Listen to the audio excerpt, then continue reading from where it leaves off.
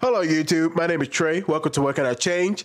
Today we're going to be talking about some white police in Mississippi called the Goon Squad. Before we get going, if you want to like and subscribe after you see this video, cool. If you don't, cool.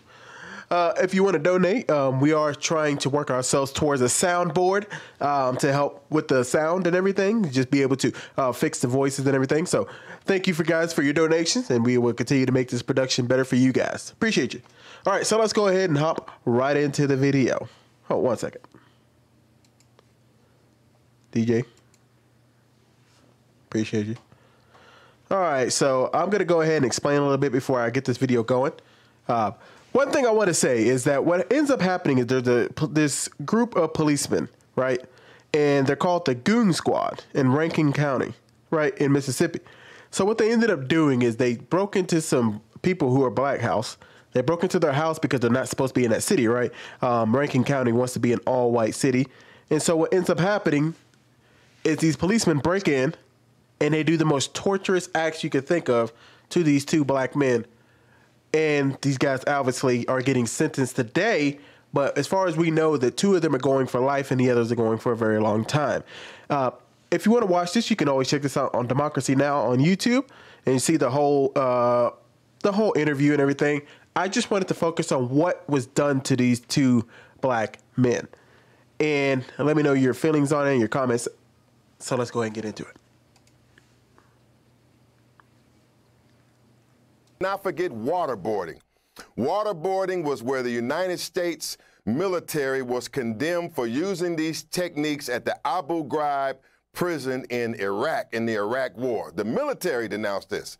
But in 2023, incredibly, in Rankin County, these deputies, Elwood, McAlpin, Dedman, Updike, Middleton, Hartsfield, they actually waterboarded the two men you see now. They had them on their backs. They had them handcuffs. They had them intimidated, and they were pouring milk, liquids, and grease all over their faces in this insane interrogation and intimidation act. Then after they did all this, can you imagine law enforcement with dildos and sexual devices in their possession, attempting and putting it in the mouths? I hate to say this, that happened to the brothers, but we got to know their pain and suffering. To take a dildo and to shove it in the mouths of handcuffed and bound men, and then waterboard them like that on the ground, and then hurl eggs at them, and then make them strip naked in the shower to try to clean this mess up, strip these men naked in front of these criminals. You know, it just never fails to ignite my passion, and therefore tactically and strategically, we are after Rankin County and we won't let up. I want to end. So, once again, these individuals, I'm going to name them. I got to pull it up right here. Name of these individuals, because these men never need to work ever again. Christian Dedman, Hunter Elway, Brett McAlpin, Jeffrey Middleton, and Daniel Opakai, and Joshua Hartfield, better known as the Goon Squad in Rankin County, did the most disgusting acts you could ever think to these two young men. One thing I didn't show you guys is what happened to the other young men. One of the young men that was in the we're gonna hold on a second. Let me make sure I get the name of the individuals. One of the individuals had a gun put in their mouth for an entire minute.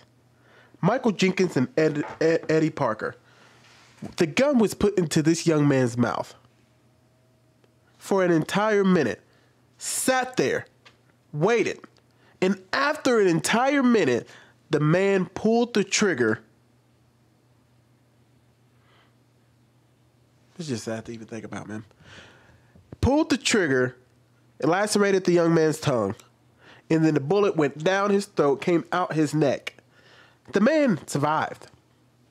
But the last man that they did this to passed away. And I want to tell you of another story. These same men. So a man The police get called on a young man. They said there's a burglary. They go get this young black man, and he's supposed to be put in the back of a car. The mom says goodbye to her son and says, hey, I'll see you tomorrow. Because she's thinking nothing of it, not knowing how psychopathic these young men are, these police officers. She goes to go say goodbye to her son. And as soon as she gets to the other side of the car, the patrol car, she sees her son on the ground,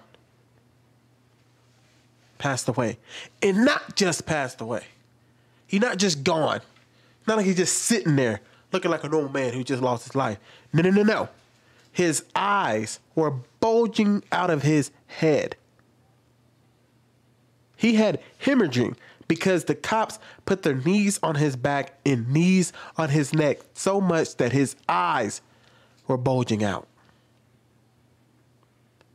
Blood coming out. That's how much pressure. Do you understand how much pressure you have to put on somebody's neck for their eyes to start bulging out? These men are ruthless. These men are disgusting. I know I talk a lot on here. And I am obviously, there's places that racism does exist.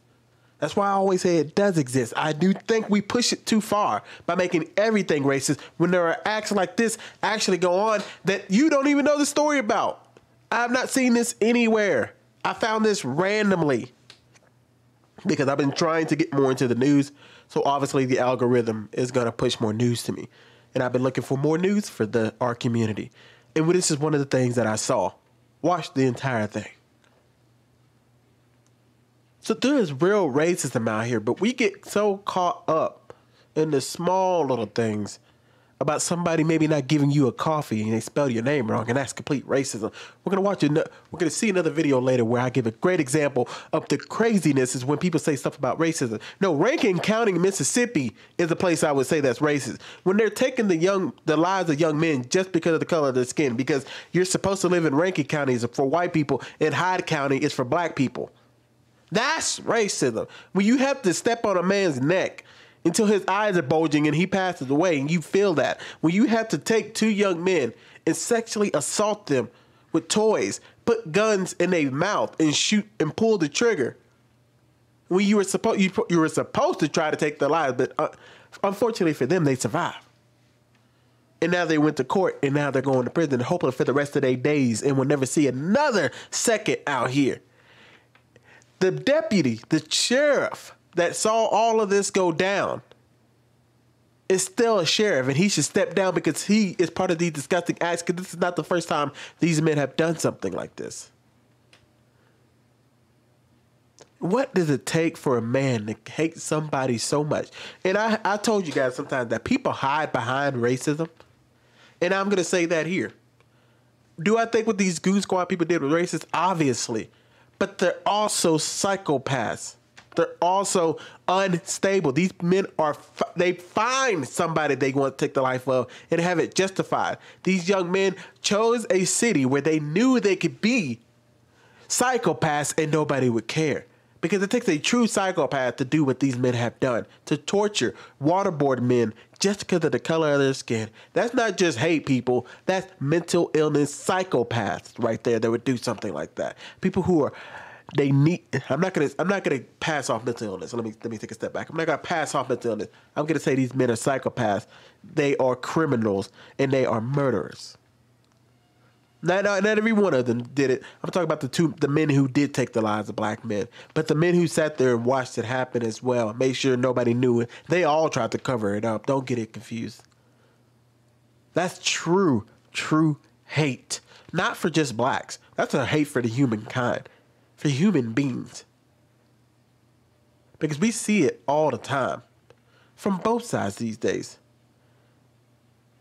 We saw that young white girl who got beat up, I believe in Alabama or Chicago, who got beat up because of the color of her skin. That's true hate, people. True hate truly exists out here. True racism truly exists. But we spend so much of our time when somebody may say something to you, be like, hey, could you please not do that? Oh, racist. No, you don't know. You don't know until you have to see the disgusting acts that happen to real people who really don't want you around. But people just want to feel so oppressed so bad. You want to feel, but people want to feel racism so bad. That's what's so crazy. They want it. They want it so bad. What do you think these young men felt when they were being tortured and waterboarded because of the color of their skin?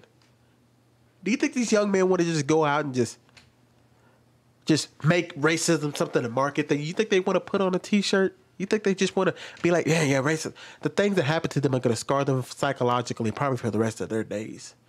That's racism, sir. So quit. I just can't stand how often people use racism as as a word, as it's something so simple.